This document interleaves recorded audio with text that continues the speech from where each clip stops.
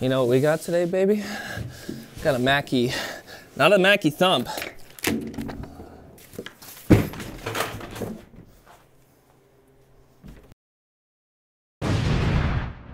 All right, welcome back everyone. I know it's been well over a year. Chaz and I have been very, very busy. Chaz got a new studio, which everyone will get a tour of eventually. We're not worried about that right now.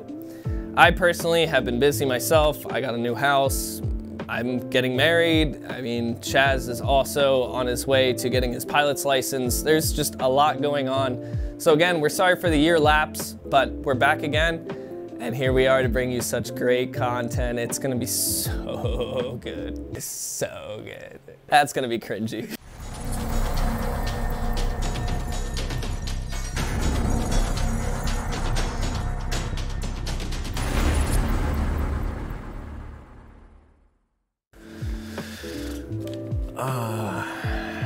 All right, the Mackie Thrash 215.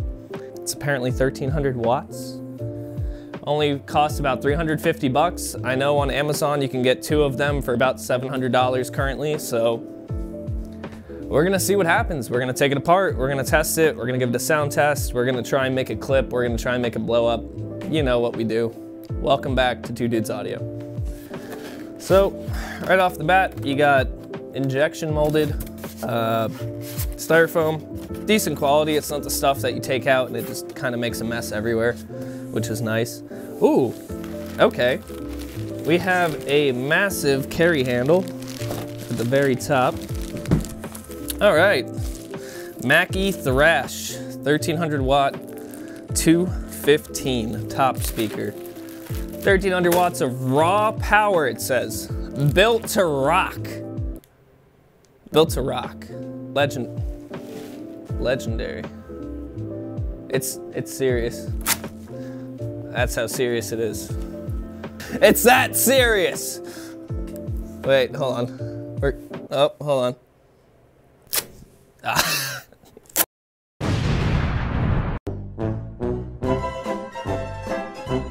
I do actually kind of like this back plate amp. They have a proper lower intake and upper exhaust for the plate amp, which is actually kind of nice. So, all right, so this thing, in all honesty, has a 15-inch driver. It has a 1-inch titanium compression horn. It's supposed to be around 1,300 watts, real power. I'm expecting this to be around 500 watts RMS, maybe 1,000 peak. Of course, we're gonna take the grill off. We're gonna see what the amplifier looks like. We're gonna see what the drivers look like. Things of that nature. For 350 bucks, I mean, construction-wise, it's really not that bad. It withstood my little intro. It does have these kind of green accent handles, which, as you know, not a huge fan of, but here you can see 15-inch, 1,300 watt powered loudspeaker. So they're really marketing the whole 1,300 watts here.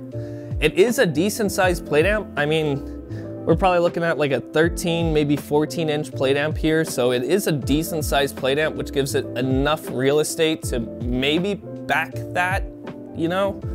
We'll see. I really don't think for 350 bucks you can get 1,300 watts. I kind of go by the rule of thumb that every 100 watts you spend, or every 100 watts, I should say, you spend about $100. So it's usually $1 per watt. So if you're not spending $1,300 on something that's 1,300 watts, it most likely won't do 1,300 watts. But again, we'll see. Class D technology is kind of surprising sometimes. Most of the time it's not, but again, we'll take it apart. We're gonna take a look at it. Did it come with a power cable? Wait. They did. If they actually sold a speaker without a power cable, I would be very upset. That would be like an Apple thing. That would be. Oh, here's your iPhone. You know, $1,200 later, now you're gonna buy a $50 lightning cable with a charging brick.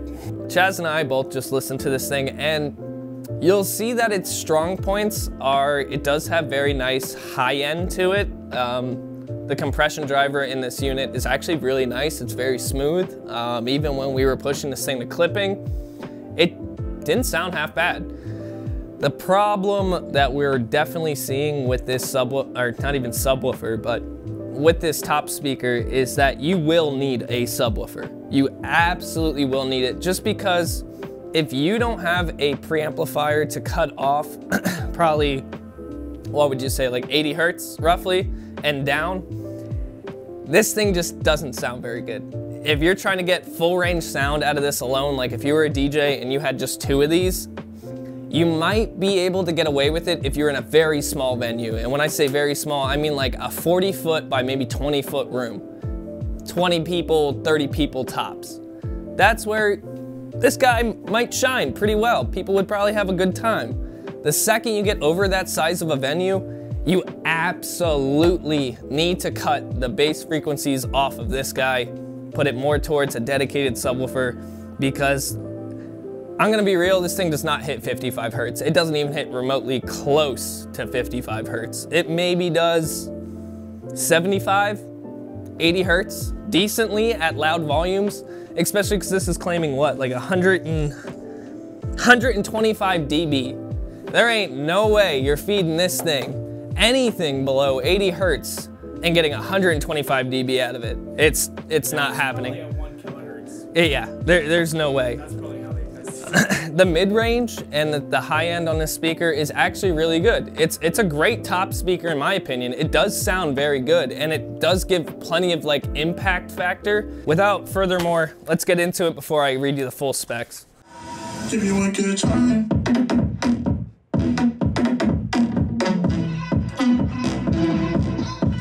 Give you a good.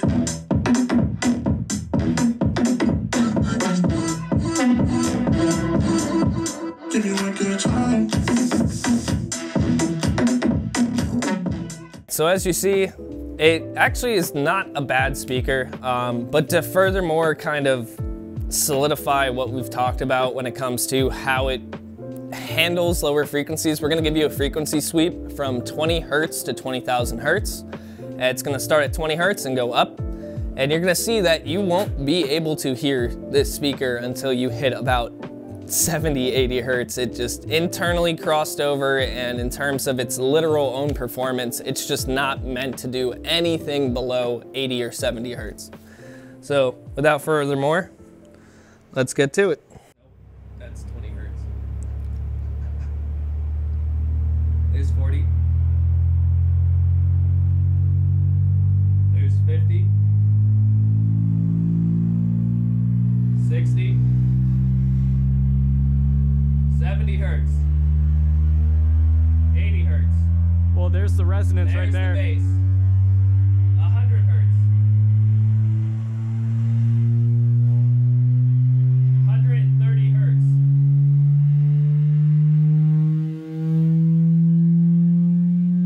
200 hertz.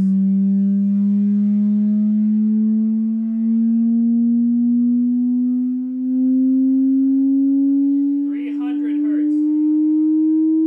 Oh my God.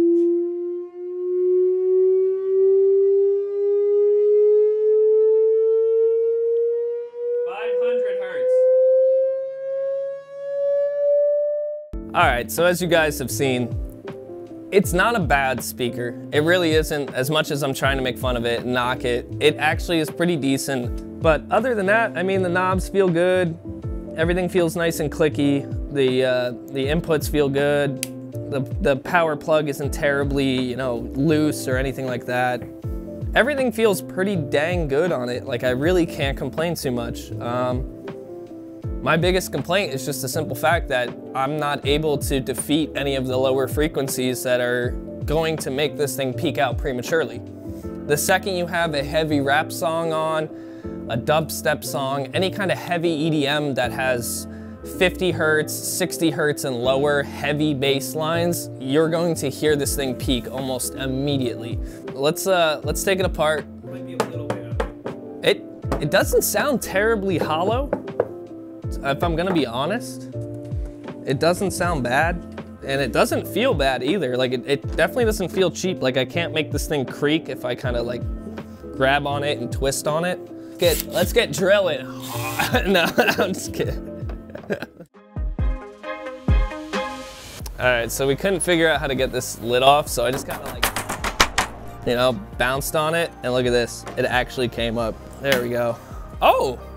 That actually doesn't look half bad. so we got the grill off. Here's our speaker. Doesn't actually feel half bad. It's decently stiff. The waveguide's actually really smooth. It's like all one piece. It is. That is definitely either a 3D printed or injection molded front baffle. I also like how they kind of incorporated a little bit of like a waveguide slope at the bottom here. They didn't do that up top because they said go screw yourself, but it just kind of reinforces the fact that this should be top mounted just because they don't expect anyone's ear level to be above this part of the baffle, where they expect people's heads to be below the threshold of the cone. So, all right, so this is how this thing sounds out of a microphone. This is the Shure SM58. The feedback isn't too bad. It really isn't. As you can tell, I'm standing right in front of the speaker. The speaker isn't too loud though. If I were to change it though, you'll notice that it gets a little feedbacky at some points in the, see right there. I mean, it does sound good. It kind of sounds like the RT100 we had by Harbinger.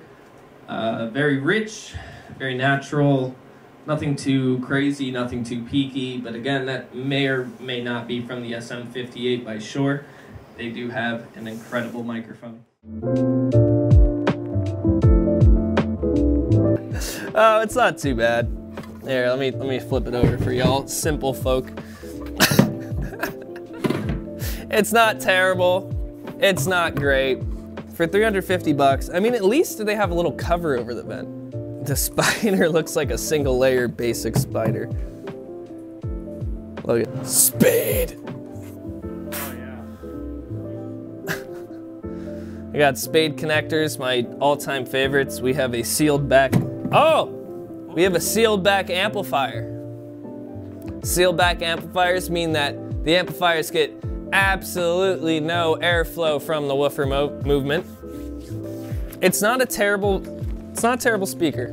I'll say that. If I had to give it a scale rating of 1 to 10, it's a solid 6.5, 7, even.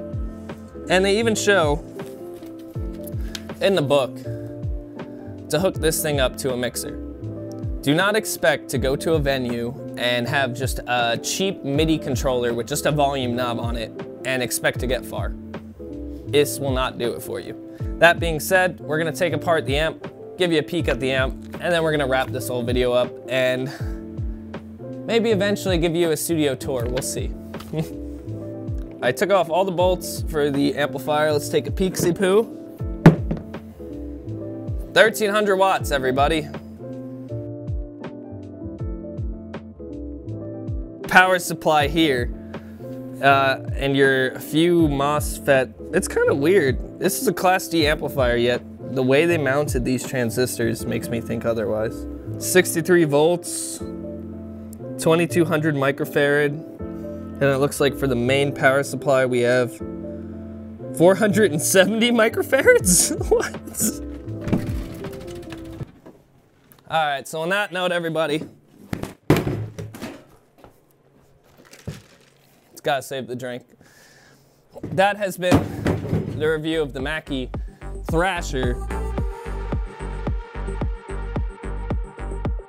Just get it over with. Doesn't matter. And then take this subwoofer. You would have probably one of the best 18-inch subwoofers for your money. We have a direct comparison between a replica of a JBL Eon, and then we have an actual JBL Eon right here. Quality that I would almost expect out of like a hi-fi subwoofer.